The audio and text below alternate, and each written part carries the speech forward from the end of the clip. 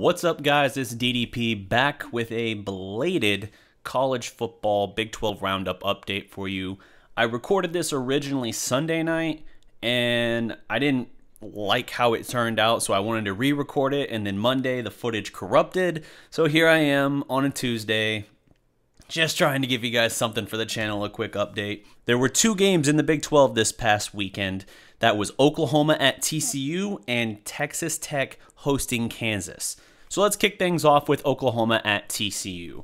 Now, coming into the season, this felt like the two best teams in the Big 12 Conference. And while one of those teams has essentially been where we expected them to be, the other has fallen off significantly. TCU's quarterback play, they have a promising young talent in Robinson, but the kid has not been able to put it together. In fact, he gets benched in this game after Oklahoma rushes out to a 28-0 lead. Or 28-7 lead. And from there, he gets benched, Robinson gets benched, and the backup quarterback comes in and actually leads TCU to within 4 points of Oklahoma at 31-27. Now, unfortunately for TCU, this was all that they would mount in the way of a comeback, as Oklahoma would turn on the afterburners and run them off the field 52-27. Now, in this game, you have Kyler Murray going 19 of 24 for 213 yards, 4 touchdowns, no picks, only sacked once.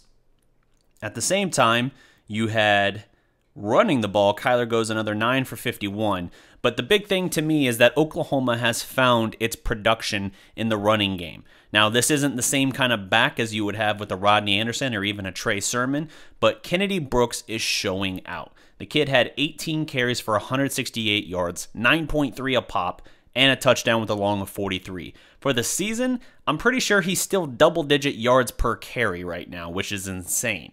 So keep an eye on him because he might be the new workhorse for Oklahoma moving forward the rest of this year.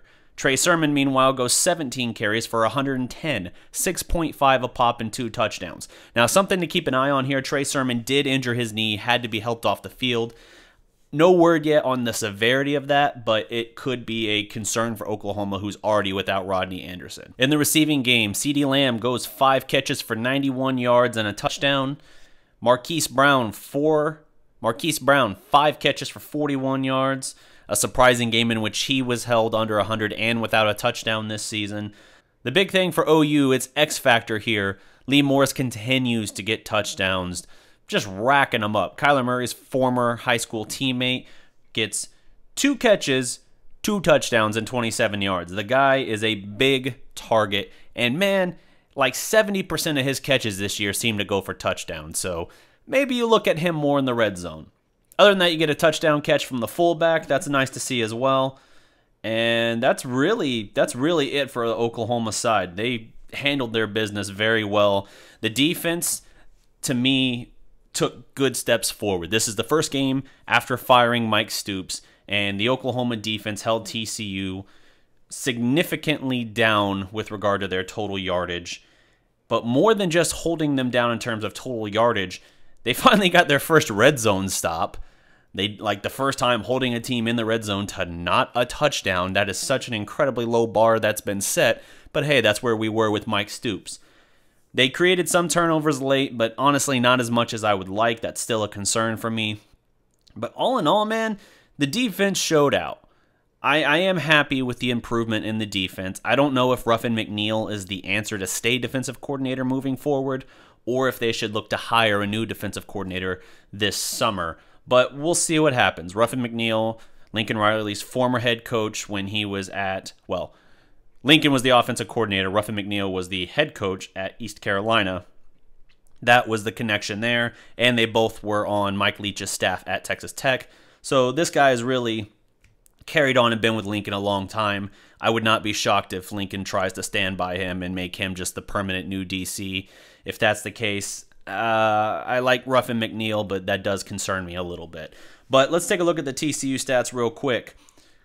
Robinson only goes 3 of 8 for 21 yards and should have had an interception. Oklahoma's defense dropped 2 easy picks in this game. Bookie, in particular, should have had an easy pick 6. Made a great read, great break on the ball, but just a terrible Terrible job actually catching it. That was surprising because he's a 5-star talent who's got some ball hawk abilities, and yet somehow doesn't have an interception yet at Oklahoma. Collins comes in, goes 7 for 17, 142 yards, 2 touchdowns, and a pick. That pick came late after he had already injured his throwing hand. And the thing is, as soon as Collins came in, the TCU offense woke up. They went from down 28-7. By the way, the 7 came from a 99-yard kickoff return, to rallying back furiously with 2 just broken plays, broken coverages, I should say, by the defense for Oklahoma, and TCU off to the track race. So they had something there. They had a jolt of energy. Oklahoma withstood it and then delivered a knockout blow in the second half. Rushing the ball, Collins had 7 attempts for 36 yards. TCU did not run the ball well at all. Let's see here. The next closest back, 11 for 34. Not a good game. TCU's X factor in this game overall was Turpin, who had 5 catches for 62 yards and a touchdown. He was also who had the kickoff return as well. So he was the one weapon TCU had in this game. I hear he's now suspended from the team because he got arrested for assault or something over the same weekend. So I don't know what happened there, but the guy's got something. He's a little spark plug. He's another small receiver, running back, whatever you want to call him, but there's something there, and I like his ability at the college game, but we'll have to see how things play out for him. So Oklahoma, back on track, moves to 7-1, keeps them on pace for a potential rematch with Texas in the Big 12 championship game, assuming both teams can make it there. Pivoting now to Texas Tech.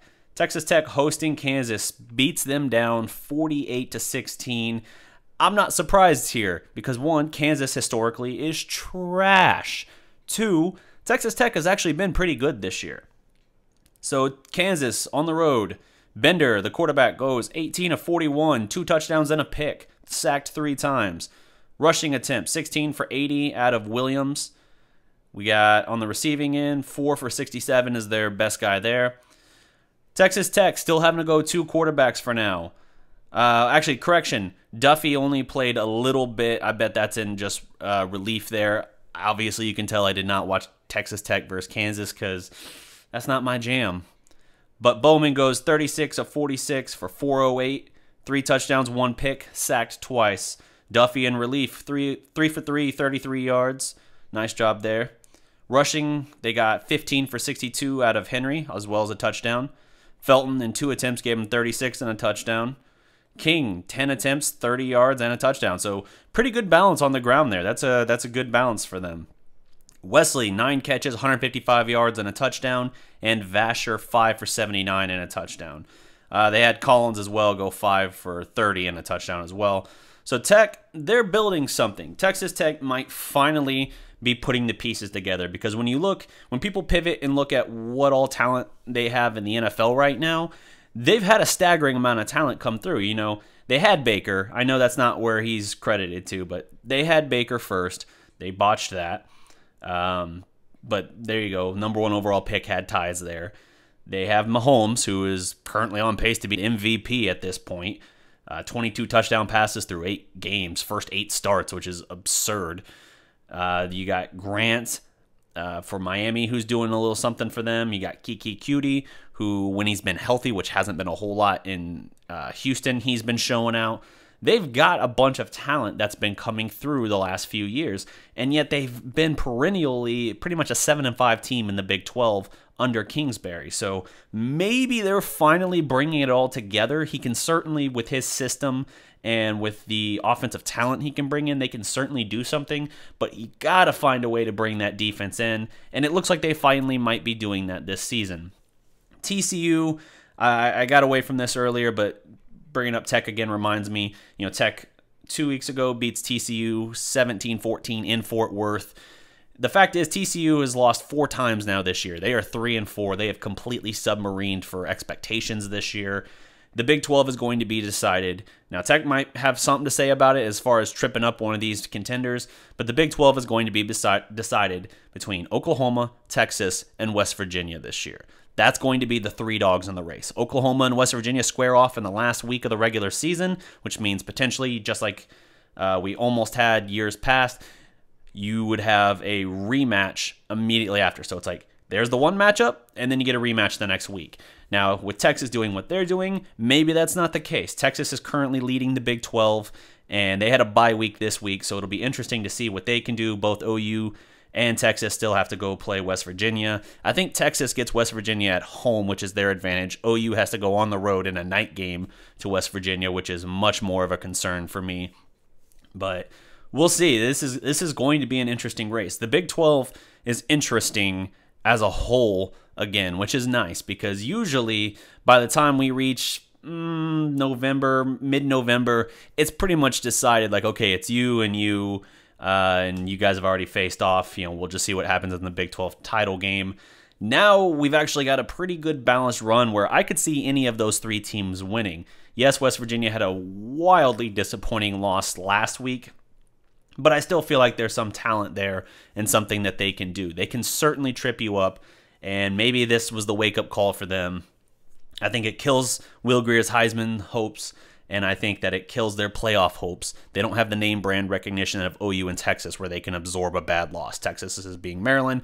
OU is really right now, their one loss doesn't even look bad. It's the Texas who's suddenly in the top 10 in the country, and probably at this point with some other recent losses might be surging ahead, heading toward top 5. So it's actually looking like OU's one loss isn't even a bad loss anymore. But all the same, unless they get them back in a rematch, that might happen. It's not going to matter for OU. So we'll see. You got to see what happens the rest of the way. But sorry again, guys, for the belated uploading of this. Hopefully the footage on this one holds up so I can actually keep this on the channel without any blips or glitches like happened last time. So until next time, guys, stay tuned. I will try to have this up next Sunday right after the games play Saturday. And until next time, just remember, every legend was once a prospect. Salute.